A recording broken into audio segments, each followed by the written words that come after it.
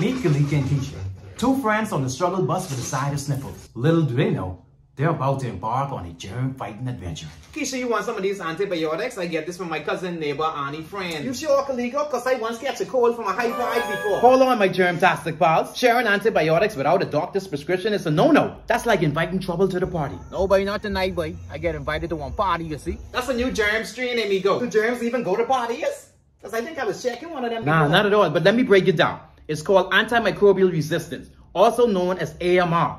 When we misuse antibiotics, those sneaky germs learn to resist them. Next thing you know, we're in a celebrity boxing match in the middle of the fish fry. We're gonna sound like another germ epidemic. We can't let that happen. What we can do? All you gotta do is follow your doctor's advice. Take antibiotics as prescribed. Don't flush them down the toilet. And please, please don't share them like they voice notes. And we'll keep those germs guessing. Together, we'll be germ-busting legends. Stay healthy, stay funny, and let's kick some germ butt.